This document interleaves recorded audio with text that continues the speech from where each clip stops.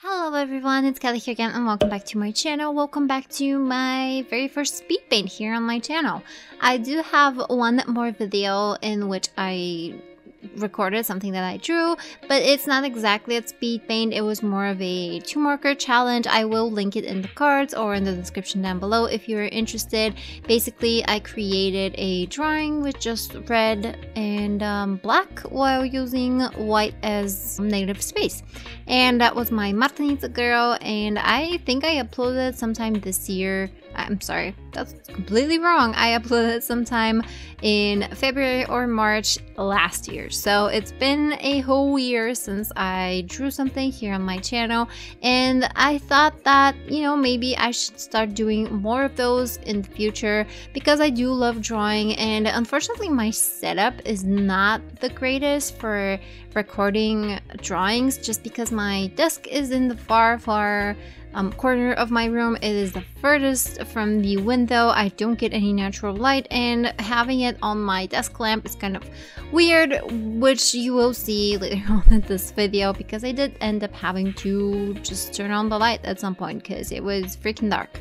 But anyway, this drawing came to be because I was inspired by a TV show that I was watching back in January. I did mention that in, I think, my January wrap-up, which I'll also have in the links or in the cards here on this video if you're interested in seeing that one. I was watching this show called A Discovery of Witches, which is a fantasy show about witches, vampires, and demons, and basically how they kind of live in the world filled with humans. Or sorry, that's I guess they live in the human world. That's the correct way to say it, but yeah, so they live in our world, and basically there's this ongoing, not gonna say war, but more like a misunderstanding between the witches and the vampires. And of course our story is a love story, and it's between a witch and a vampire, the forbidden romance. So it sounds pretty cliche. I'm not gonna lie, it was pretty cliche as a TV show. It was interesting, very similar to The Vampire Diaries, only a bit more adult. It wasn't just so teenagerish and kind of cringy, and I think I just offended the entire internet. But yeah, I did enjoy that show as well, and I watched it till the last season, so you know, don't come for me. Anyway, there was this one scene where our main character rode this beautiful horse on these beautiful valleys in, I think it was in France somewhere. It was just really gorgeous, and that kind of inspired me to create this piece where I have my female character on a horse.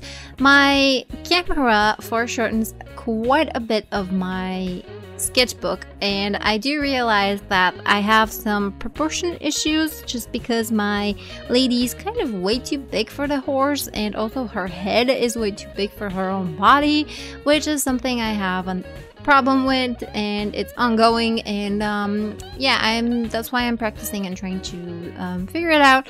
But the camera angle from which I recorded this just makes it look 10 times worse, and I promise you it's not that bad. Her head and just her body is not that gigantic compared to the horse, which you will see in the end video, or like in the end picture when I just recorded straight up. Just take a picture of it straight. But yeah, I do know that the proportions are off, but still I really like this drawing. I was really enjoying the process, watching the show and just drawing, and it was very relaxing, honestly, at this point. I wasn't initially going to record this. I was just starting to sketch out something, and at some point I found that it kind of looked very, you know, okay. It was turned out pretty good, and I was still on the sketching process, so I decided to record it. That's why you kind of didn't see the initial sketches, just because I wasn't planning on recording this. So my idea for this piece was to have my character kind of be like a princess. I was going to make her an elf, but I thought maybe I'll have her hood on and that would be better.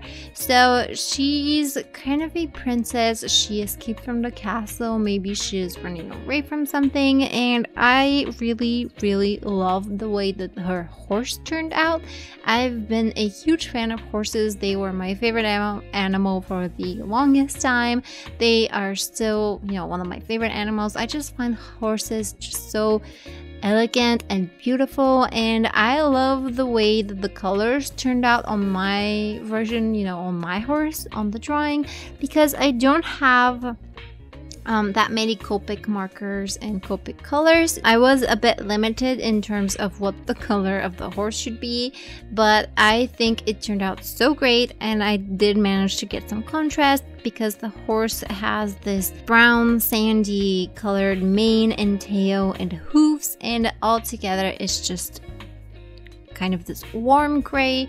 And I don't know, I'm really in love with this horse. At first I was going to do some spots on it and speckles, but turns out I don't know how to do that. I just don't. With Copic markers I am not that experienced, so I had no idea how to do that. So instead I just made this gradient on the hooves, and I really love how it turned out.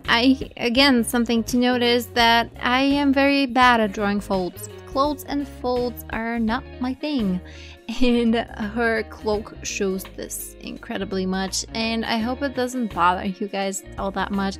I realize that my art is not impeccable. It's not. It has its issues, it has its problems, but art is about expressing yourself. It's about doing it for fun, and it's also about getting an idea across, or just relaxing. For me, it's always been just relaxing and kind of a meditative process. Meditative was the word? Was that the word? I don't know.